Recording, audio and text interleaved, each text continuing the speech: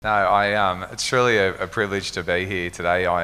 Actually, what I'm talking on today is commitment, and I'm a nervous mess. I've already got the sweats, and I'm not one, honestly, it's one of those dirty words that Alan says, commitment. I'm definitely not one that loves commitment, so I'm going to speak on it, because, every example I give of myself today, it's not pretty, but God's there, like committing to God, that's just awesome. So just a couple of things first. All this that works here, all the music, and who's ever locked the door of this place on the way out? Put your hand up. You've locked the door. Yeah, Luke at the back. So I've got a bit of a saying. It's no fluke. It's Luke, and it's his birthday today, and he's hiding. Massively. Yeah, there he is. So he's an '85 model, mate. Great model. So yeah, all the best, Luke. We really love you, mate. And even Alan, Jackie, I nearly feel like they're watching me there. It's quite freaky.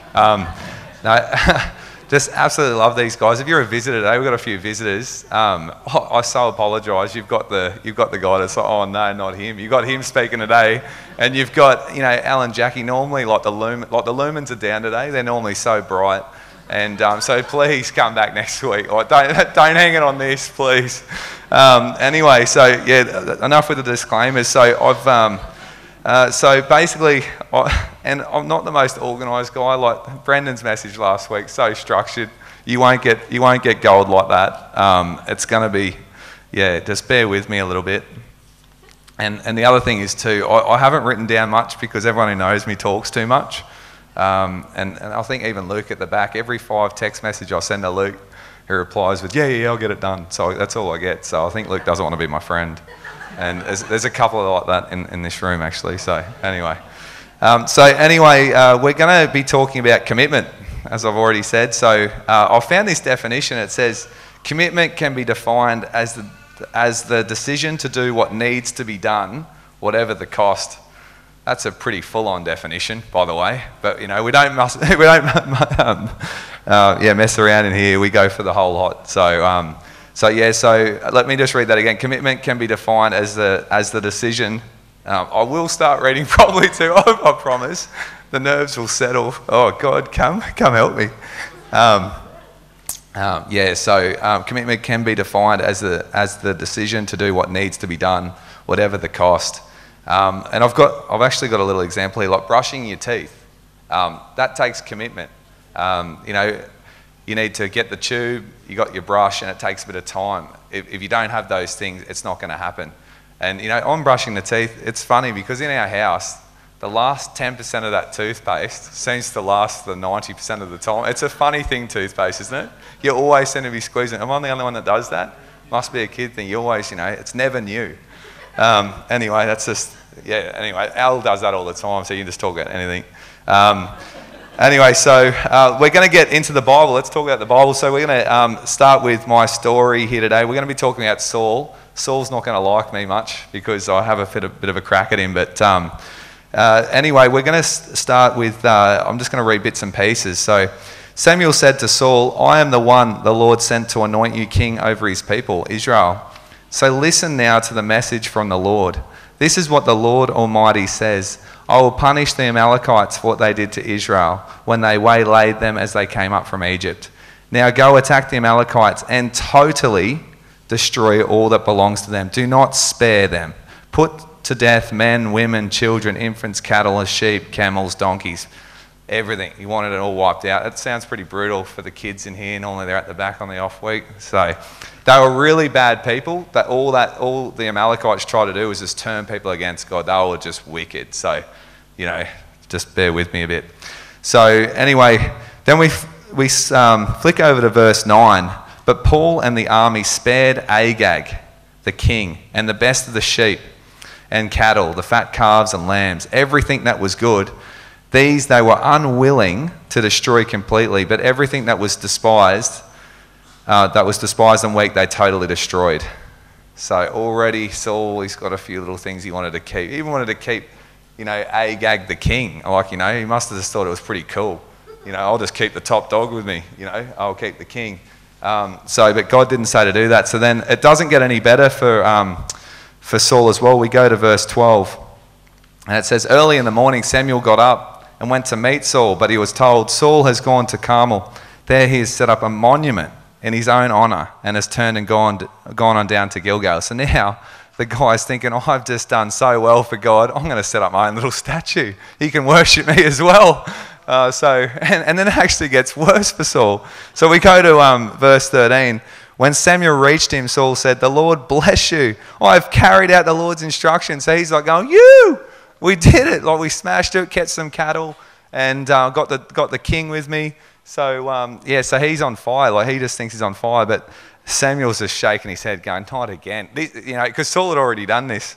Anyway, so verse 16, he goes, enough. Samuel said to Saul, let me tell you what the Lord said to me last night. And basically he just reiterates what he was supposed to do. And when you're doing the wrong thing, especially the wrong thing with God, you start to have to justify it. And here's Saul's speech. I just love this speech of Saul. It's fantastic. But I did obey the Lord, Saul said. I went on the mission the Lord assigned me. I completely destroyed those Amalekites and brought back Agag, their king. The soldiers took sheep and cattle from the plunder, the best of what was devoted to God. Oh, so he's even devoting them to God. What a legend. In order to sacrifice them to the Lord your God at Gilgal. But Samuel replied, does the Lord delight in burnt offerings and sacrifices as much as in obeying the Lord? To obey is better than sacrifice, and to heed is better than the fat of rams. For rebellion is like the sin of, I didn't check this word, Haley, divination. Divination? Yeah, we'll go with that. And arrogance like the evil of idolatry. Because you've rejected the word of the Lord, he has rejected you as king. So, pretty tough. And then we're going to just go back to the next slide. I'll read it off here because if I keep reading here, I'm going to be flicking and it'll be an hour for me trying to work it all out. No, Luke, let's go forward, which is actually back in a weird kind of way. Sorry, Luke, bear with me. He's definitely not going to like me now. Keep going forward. That's back. Forward. Just keep going forward. 1 Samuel 13 to 14. 1 Samuel 13 to 14. I can just read it out of here. I can flick back. That's actually an easy one to flick back to. So while there are a few technical difficulties, have we got it? Oh yeah, we've got it. So just here, so Samuel's already paying him out a couple of chapters earlier because what he did, he had to wait 7 days, but the army started to come in a bit closer, and he got a bit fearful. So right at the end, he's piked it and he's done some sacrifice to God. And Samuel comes up to him. You have done a foolish thing, Samuel said. You have not kept the command the Lord your God gave you. If you had, he would have established your kingdom over Israel for all time. And then the next bit. But now your kingdom will not endure. The Lord has sought out a man after his own heart and appointed him ruler of his people, because you have not kept the Lord's command. So now we're going to go to one of my masterpiece drawings here, Luke. I did 4-unit maths at school, so if you can't follow, I actually didn't do that, but this is kind of some maths equations that often helps work it out. So anything less than 100% commitment to God, we just worked that out, is sad face. It's just sad face. If you're 100%, you get the happy emoji. Anything less is sad face. So we're going to be popping a few verses up with these. And if it gets, I can, break it down. There's actually a really tricky formula on the Revelation verse, but I will explain it. And honestly, you probably need about 2-unit level to get through that, but I'll explain it after church if you need it. So we're going to keep going forward here to the next verse, because Luke, if you let me down here, mate, I don't have the notes. All I've got is a couple of bits of scribble. You need to help me. Okay. Yes, here we go. Psalm 119. Verse 113. Who read their Psalm 119 this week? Ruth. Oh, mate. Joe, did you know? Lads, letting me down. Ben. Oh, good man. Right, I reckon I'm sending it out to about 14 people. I reckon about 2 are doing it every week. But Psalm 119 was a bit of a trick this week because it's 176 verses long. So they thought, wow, it's only one chapter. Yes. Anyway, so this one says, I hate double-minded people, but I love your law. So When it comes to God, there is no middle ground. So we're going to go back up to the next formula. Next slide. Yeah, same one. It's the same one. Because that verse means the exact...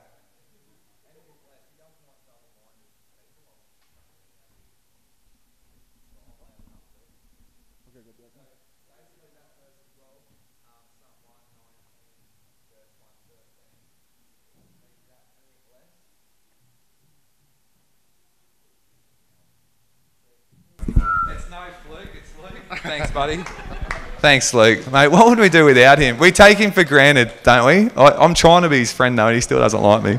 I don't take him for granted. He takes me for granted. Anyway, all right, I'll try and love on the bloke. Although I did nearly break his shoulder on Friday. We won't go there. Anyway, so then we're going to go to Revelation 3:15 to 16. Okay, let's read this verse. I love this verse. It's very serious, but it does get lighter. Like with me, I'll give you all the kind of really hard stuff and I'll finish strong. I know your deeds, that you're neither cold nor hot. I wish you're either one or the other. And verse 16, it says, so because you are lukewarm, neither hot nor cold, I'm about to spit you out of my mouth. So this next formula is actually quite scary. So can we hit the next formula up on the board? Okay. So we've got 0% is just a sad face, because that's the person that those who are cold are in a position to be deeply impacted by faith. So it's just a sad face. The ones in the middle where they've got a bit of both, a bit of God and a bit of world, they're angry face. Okay, those who are lukewarm lack enough faith to be fully engaged, and God says he can't do much with them. So between 0% and 100%, it gets worse. He's like angry. A bit cranky. It's a weird I think I went too much on the eyebrows there. Anyway, but what we want to be the hot, because those who are hot in spiritual matters are deeply involved and committed to the faith.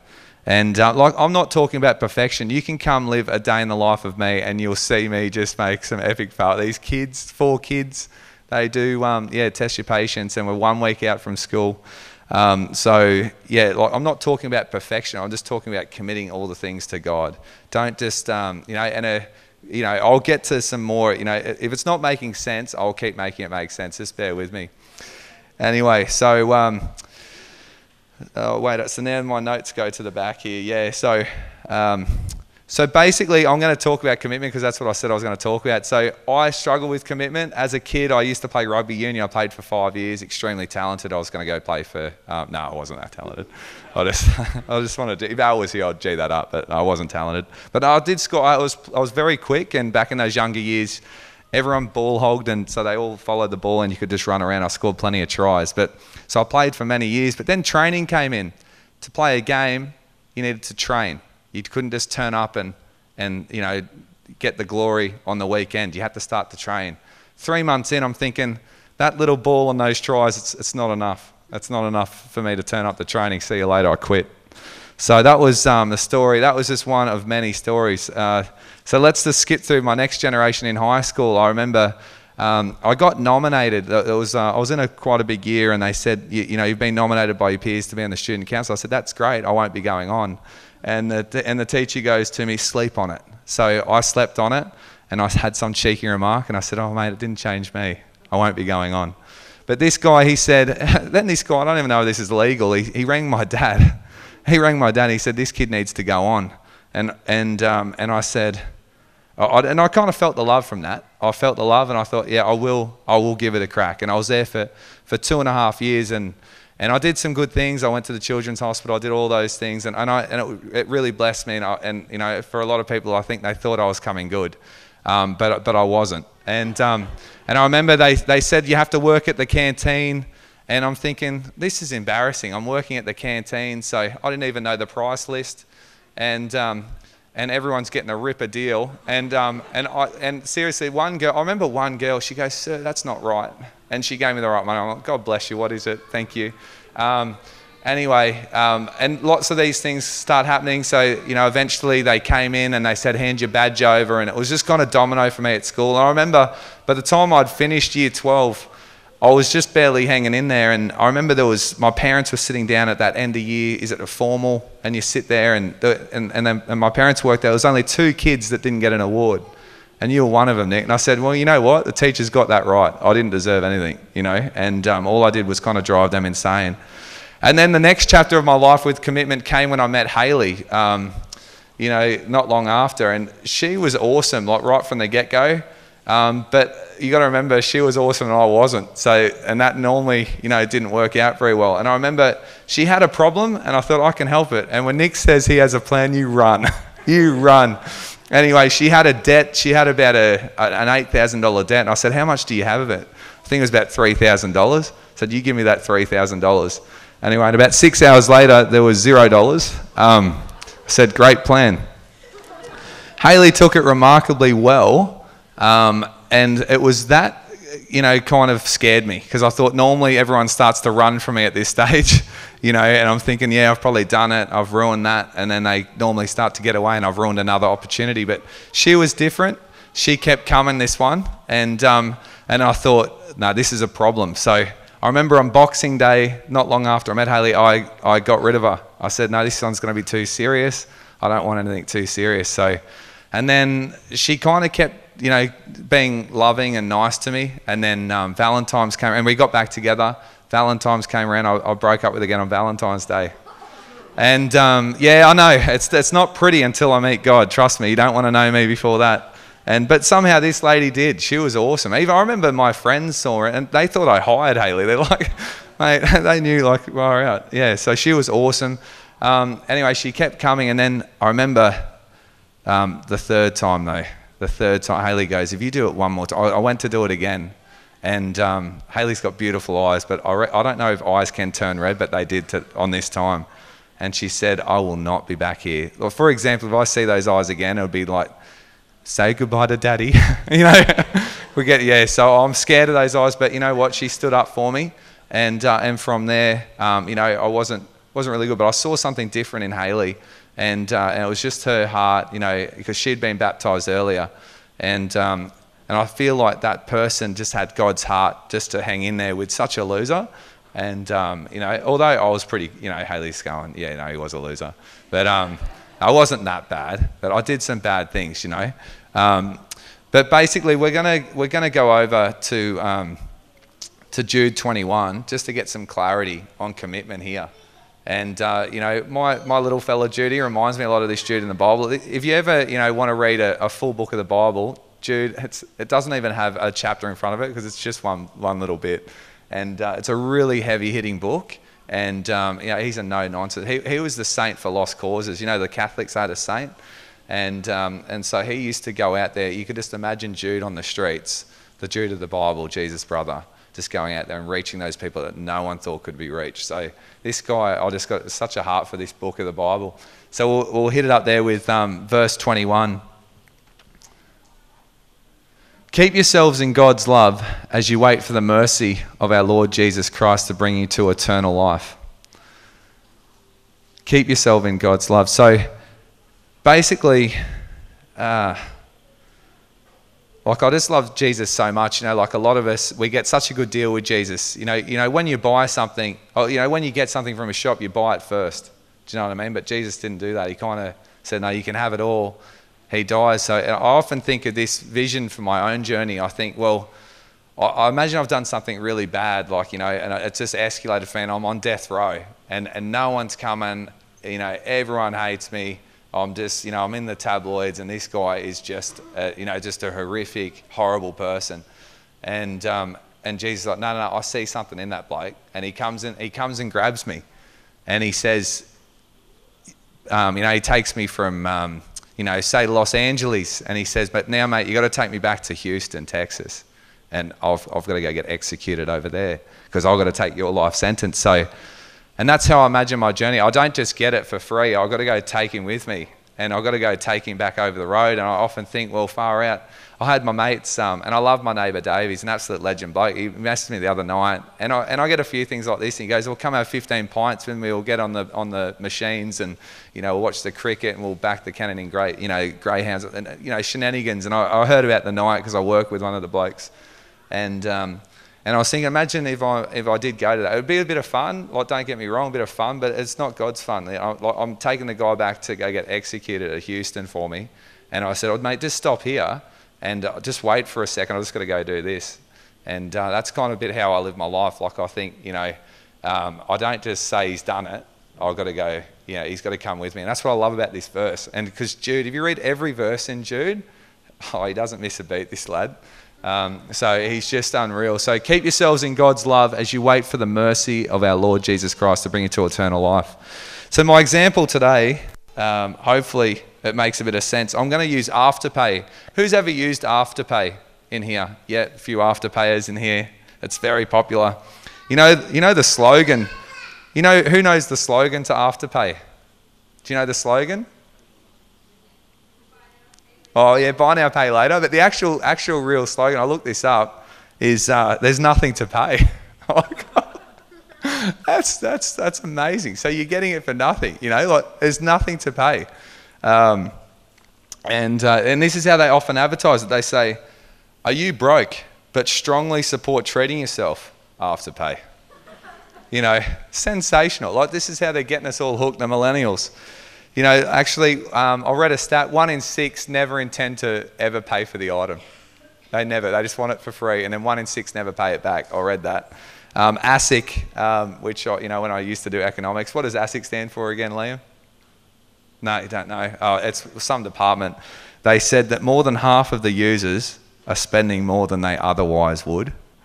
So Afterpay, even though it's a great deal, They think it's, there's nothing to pay. If we do get it wrong, there will be something to pay. I had a look, and these are the 5 negative effects of Afterpay. Okay, it says it encourages impulse spending. So let's put that on our kind of Christian journey. It could change your character. Not that I'm having a real crack. This, Afterpay. I'm not really against Afterpay. This is just an example. Okay, gee whiz, I'll come sue me here. 2. Late payment fees. So it will rob you if you don't get it right. 3, you can't pick when you pay, so you start to lose control. 4, it can affect your ability to apply for loans, so it affects your future. And 5, you spend what you don't have, so you can become a bit of a thief. So even that, like when we commit to that, there's nothing to pay. A bit like God, we don't have to do anything. There is some, he does expect something. And just like that Revelation formula with the, 0 to 99, he does want all of us. He can't really work, with part of it. And I think so many people here, they're trying to commit to certain things. And I honestly believe if like any commitment you have before your God commitment's at 100%, I can't vouch for that. I don't know whether it's right, but if you're at 100% commitment with God and then you do something wacko, mate, I don't, like God is speaking to you. I don't know. Do you know what I mean? But you need to get yourself right with God. All those little things where, a great way to work it out is when I wake up in the morning, first thing I wake up and I think, how can I help people today? How can I be godly today? What jobs am I going to? How can I go help? But if you're thinking, you're waking up, the first thing you go, is Bitcoin 60,000 today? Like, oh, imagine that. My wealth's going to be like 1.2 million. Or, what do you wake up in the morning and think of? Like, what seasoned pizza am I going? Oh, look, I don't know what consumes your thoughts, but we need to make sure that it's God, and the rest will follow. And God is such a ripper God. I can't work it out. I've been that scumbag, do you know what I mean? I see people doing the wrong thing and I can't work out why they keep torturing themselves. God has got such a good plan. And I often think, how like everyone wants an easier way. Like the easier way, it's the worst way to describe the Christian journey. Because like, imagine if you go on this walk, like, who's been to Cradle Mountain? Has anyone been to Cradle Mountain? Yeah, it's a lovely spot, beautiful mountain. It's not an easy trip. It takes like a couple of days to do the whole thing. But you'll be rewarded with its beauty. Like you could walk down to a pond, which takes 4 steps. That's great. Like, explain easier. Like, that's why I love that Defender song. So much better your way. Oh, amen. Far out. Come on. Far out. Some people just can't get that. It's like, oh, who wants it easy? And then the people that want it easy, you just watch them torture themselves doing all the wrong things anyway. Far out. So, anyway, so I don't know if I'm running a touch over here. I seem to rattle pretty quickly. I'm going all right? Yeah, fine. So either our God is Jesus or our God is ourselves. Not much. I don't have a formula for that. That's pretty straightforward. But Proverbs 3 verses 5 to 6. Trust in the Lord with all your heart and lean not on your own understanding. All your ways acknowledge him and he'll make your path straight. And, you know, I just love that verse. It's one that we all know. It's an old classic, but I thought I'd put it up here. And because when we do submit to him, it's actually not only a straight road, it's an amazing road. It's an amazing road. I often think of this. I was singing this song to the kids the other day. I drove them crazy with it. I sang it for like 2 hours when Haley was out somewhere. And I called it like Intersection, and the kid, and I'm like, geeing the kids up, I could be some famous, you know, worship guy, and basically the song's about this guy. He keeps getting to the intersection, and you know, so he's driving along, and he's just, it comes up, and God's on the right and the world's on the left, and he keeps going left, and it just doesn't answer his problem. So he's back on the road again, and he goes left again. And this time I'm just starting to really drive my kids wild with this song, like I am you guys, but just bear with me. So he starts to keep going down the road again. And because he's been left so many times now, there's such a lot of pull. There's a lot of things he's looking at on that left side. And so this time he starts to cry out. He starts to cry out a bit. And he goes, God help me. But the pull, again, it just pulls him left. There's too many things. There's too many things that are consuming this guy to get to that spot where he needs to be. So he just keeps getting dragged left. And then eventually he starts driving down the road. If anyone wants to sign me up, it's pretty good now, isn't it? But eventually he starts going down the road, and he goes, mate, I can't do it, God. I can't do it. And that's when God goes, I can use this bloke. He's laid himself down. So he's let go of the wheel, and then he turns right. Then he finally goes right. So if you look for that song, it's not available. It's still in production. But there's a lot of truth to that. You know, you've got to really let go, because when you're trying to do it yourself, you know, that's when we can really, you know, continue to falter. You know, we don't have that strength. Like, mate, the amount of things I see people Google, it's tragic. You know, we've all got answers for everything, and you know, there's knowledge. Like Al always says, God bless Al. Like, he's just put such a heart into all of us here. But there is knowledge overload in this place, and all we need is one person. Like this book, like I just treasure this book. I remember I used to play footy with this book as a kid, and I used to read its words and go, what a load of boring nonsense. And holy moly, how wrong was I? This book is treasure. Like, you know, and I see the kids read it today, like, you know, and they look at it like the way I look at it, and it breaks my heart, like some of them, and I'm thinking, yeah, this is absolute gold. This is a master plan in here.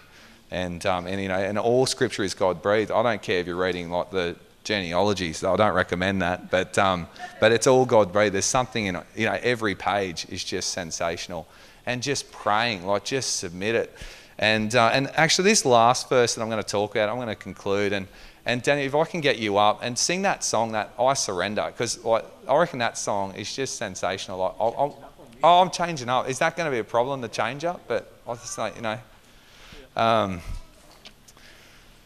But basically, the last verse I'm going to talk about, it's one of the nicest verses in the Bible, but you've still got to do it. And it's 1 Peter 5:7. If you can put that back up there for me, Luke. Cast all your anxiety on him because he cares for you. And when God uses all, he doesn't mean 99%, because I can guarantee you that 1% that you hold on to yourself, whether it's your little, you know, dung ankle or something that you think you can fix yourself, he wants all of it. He wants every single piece of your anxiety, or it's nearly a no deal. Can we flick up that photo again, even for that verse? We just need to get the formulas right on all of these. So yeah, again, so that's with anxiety. If you have any less than 100% anxiety committed to God, it will be sad face, because you'll just focus on that one little thing. 100%, and you get the smiley face. So that verse, it sounds wonderful. Like, you know, cast all your anxiety on him. But you know what I see people do? They cast some of it.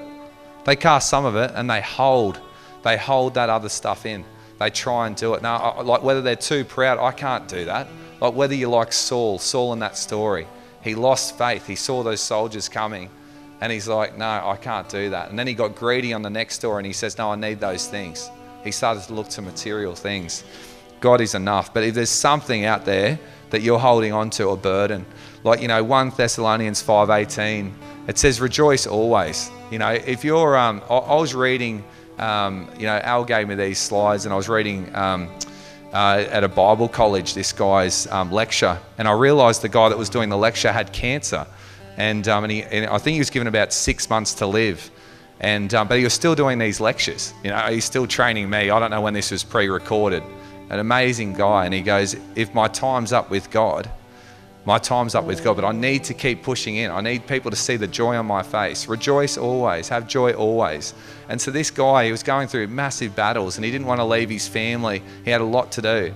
And praise God, because I watched on a later slide, I didn't know what happened to this gentleman, but I watched another vision. He was back there, he was back. God saved this guy. He had more for this guy to do. But rejoice always, rejoice always. So anything that's big, and I have been sensing some people in here are going through big stuff this week, because I've been praying for a rise. And if there's something you can't let go of, let me tell you, let go of it. Like, God will just help you out so much, mate. And if you want to get, prayer today, Ruth's up here. I've got Theo that'll pray for you. If you feel like you need that breakthrough, mate, by all means, come out there. So I'm going to wrap up there. I just think if we can all just, worship this last song. And thanks so much for your patience. I know I'm not the top line choice in this place, but Al will be back, and I pray that Al forgives me for being so unstructured. But I just love all you guys. I love what this place has done. I love the love. Like, I've learned to love more in this place. Like, I've learned to see, and I'm even thinking, like, if imagine if you came up to pray and get prayer, and there's someone in here and you're holding back right now because you think, or someone might judge me and say I'm 23% the world and 77% God. Well, let me tell you, if anyone thinks that, they need to be up the front the most, because the ones that are up there, just like that guy on that road that just needed to let go of the wheel, the ones that let go, I've got a lot of time for people to let go, and so does God. Just like that formula, he just wants that smiley face. He just wants you to be fully committed. He doesn't do that to torture us. He does it because he loves us, and so when you've got a bit of God and a bit of the world, holy moly, it pains him. It breaks his heart. Okay.